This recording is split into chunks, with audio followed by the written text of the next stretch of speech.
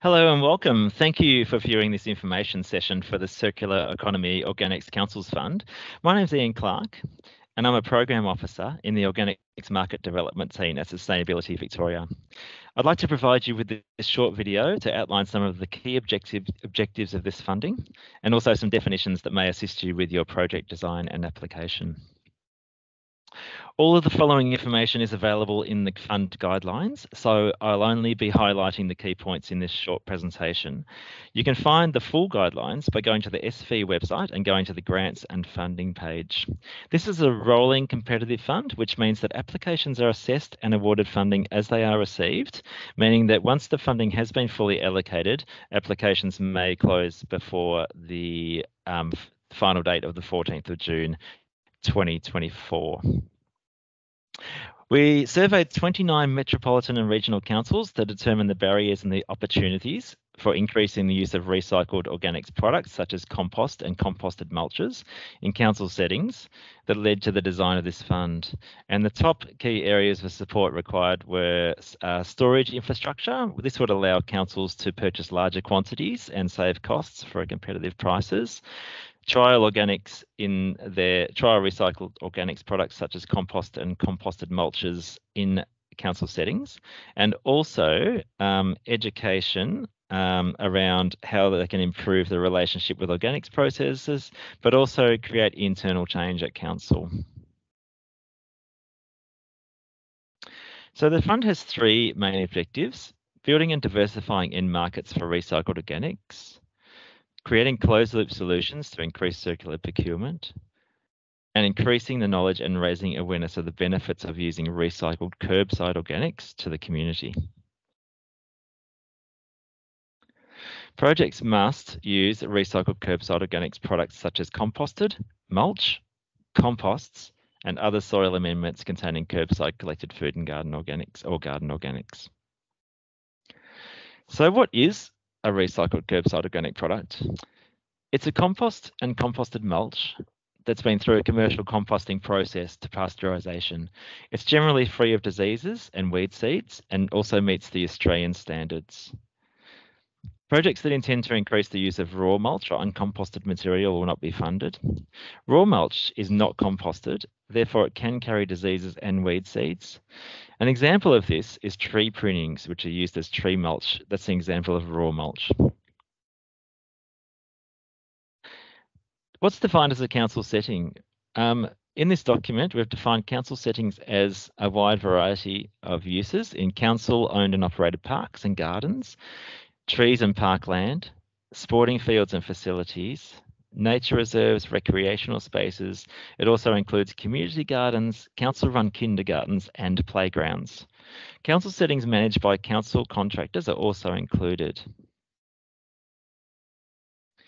We're going to jump into some commonly asked questions now, which have been put forward to us by councils, and this will give you an example of what other councils have thought about, and also hopefully will align to some of your questions that you've been thinking about as well.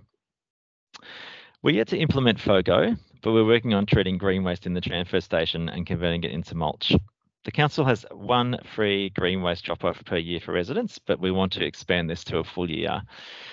So from our understanding, this project is simply to increase green waste drop-off at a transfer station. This wouldn't be eligible by itself, but if this council were to use the recycled materials such as the compost and the composted mulch, excuse me, and also wish to expand the drop-off for residents, that would be eligible under the funding. Just confirming the total grant is $100,000 regardless of how many councils partner together. Yes, that is correct. You can certainly get a group of councils together, but you do need to have a lead applicant who will be responsible for liaising with SV and also signing the funding agreement, and also obviously keeping those other councils on track to meet the milestones through the grant process up until the end of the agreement.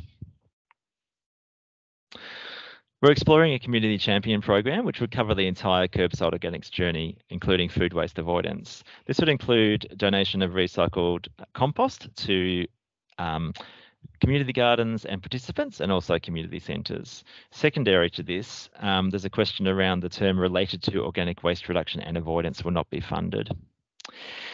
Based on the information, yes, the project would be eligible. It meets that third objective about community awareness and raising awareness in the community, but it also meets the other two, partly meets the other two objectives as well, which are using more recycled curbside organics products in council settings and also promoting circular behaviours in council.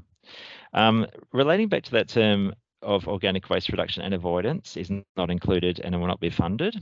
We won't provide funding for this on its own, so in an isolated situation, we won't provide funding for that purpose. That has been covered by other SV grants in the past, but if it is included in your project in the scope as well as other activities, then it will be considered for funding. We have not introduced FOGO yet. Can we use composted garden organics? Yes, you can. The guidelines do allow for FOGO and GO garden organics, noting that not everyone has a FOGO service as yet, but it is important to note it must be a composted and pasteurized material. It cannot be a raw mulch material. A few questions on this one regarding the one-to-one contribution. Is there a specific way to calculate the staff time, and is it based on their salary bandings? Yes, you must show that existing staff costs are directly related to the project, and you can calculate their time spent. It doesn't have to be their full-time job, but those hours that they do spend on the project needs to be recorded and also used against their salary band to calculate the hourly rate. We don't have a calculator, unfortunately, for this purpose. Should all organics products that we purchase for our projects come for this fund? If they're related to the project, yes, you can. But of course, noting that, as we've said before, it needs to be a composted mulch or compost from an EPA licensed organic facility. It does not cover raw mulch. Are we able to test the compost? Yes, we would strongly recommend that you do. Ideally, you would get a baseline test done and then test throughout the project, and of course test at the end to see the difference and hopefully see some improvements in soil and plant growth. You can also use the funding for for trial design. So if you needed the consultant, if you don't have the skill set at your council to design the trial, we strongly suggest that you get someone who can, and you can reach out to us if you obviously need some support with that once funding is allocated. But yes, definitely can do testing. Can you tell me if this fund is nearing completion or is nearing oversubscription or closing soon? We are still accepting applications for this fund. The closing date is the 14th of June. However, we still can close it early if we get applications and we do exhaust that funding prior to that date. So definitely get your application in as soon as possible. In section 2.3, it states existing staff costs such as salaries. And the question is, can we create a new role or do we have to use existing roles? Yes, you can definitely create a new role, which is directly related to this project, or use an existing staff member. You just need to show that the hours that they worked are actually directly related to the project and put a monetary value next to them depending on their band at council. But yeah, you just need to demonstrate that the time on the project and the cost relates directly to the project. So yeah, that's it for those questions. Just running through this again, the applications close on the 14th of June, so it's not very far away. The projects need to be completed by the 30th of June 2025, so that gives you about 12 months to complete the project.